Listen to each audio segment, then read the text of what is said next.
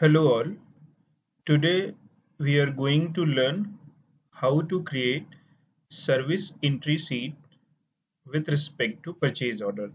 Basically, service entry sheet is created for the service verification of the work done by the vendor with respect to purchase order, right? So in the procurement of the services, first we raise the purchase order to the vendor.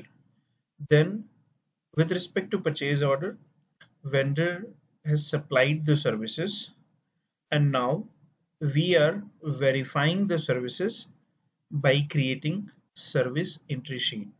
Okay, so mandatory condition for the creation of the service entry sheet is your purchase order should be in release mode, should be approved.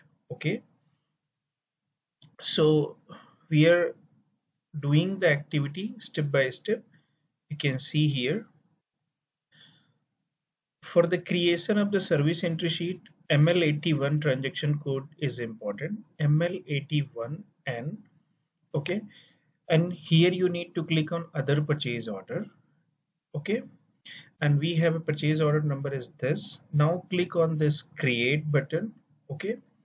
And fill the short text service for installation of reactors. Fill the period of the work done or period of the services provided by the vendor. Okay, from date to date, and in long text you can maintain the history or the detail of the work done provided by the vendor. Okay, click on the service selection button and adopt the services. Okay, adopt the services, select the required service line. Okay, and click on the services button, click on the services button. Okay, now click on the save button.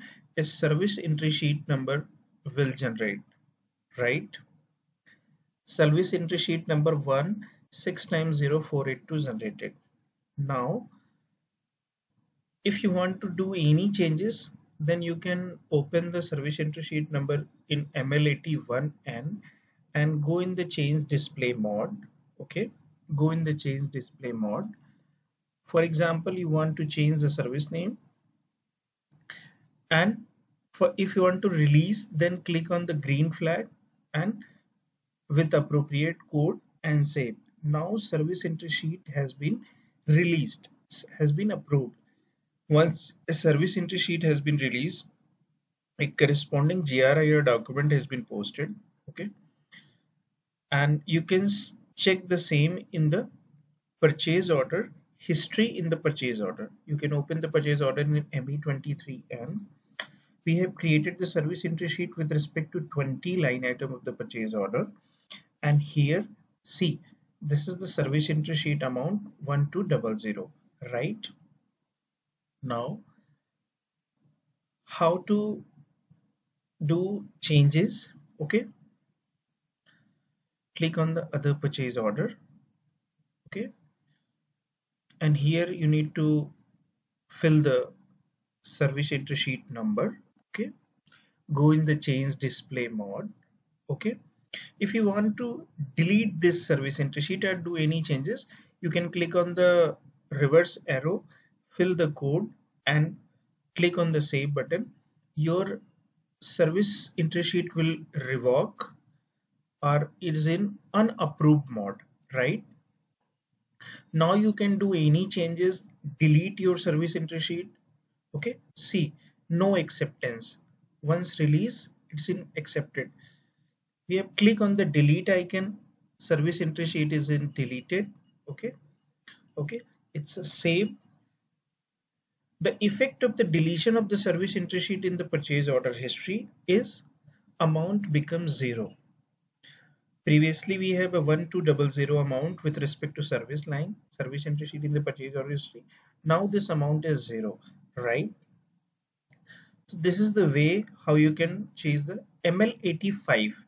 In ML85 you can collective release service entry sheet, multiple release of service entry sheet.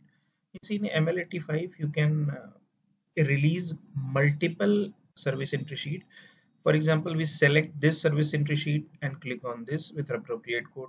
We click on this service entry sheet, click on the code and click on the green flag, right? So ML85 T code is also a very important T code. Okay. How can you print the service entry sheet? You can print the service entry sheet in using ML83. How can you check the multiple service entry sheet with respect to single purchase order? The transaction code is ML84. Okay. So what we have learned, we have created service entry sheet using ML81N. Okay. We can simultaneously approve the service entry sheet in the ML81N CMT code. We can revoke and delete the service entry sheets in the same transaction code ML81N. We have a transaction code ML85 for the multiple release of the service entry sheet. Okay, so how can we approve the service entry sheet using ML83? So there are the multiple transaction code for the handling of the service entry sheet. Okay, hope you like this tutorial to how to create the service entry sheet. Okay, so thank you for watching this SAP tutorial. Okay, if you think this is a useful tutorial for you, then please press a like button and do not forget to subscribe our YouTube channel ARP SAP team for our latest video updates. Thank you. Have a nice day. And don't forget to share this knowledge with your colleagues and friends, because knowledge sharing is very important. Once you share this knowledge with your colleagues and company people, they will boost up with this knowledge. Okay. Thank you. Have a good day.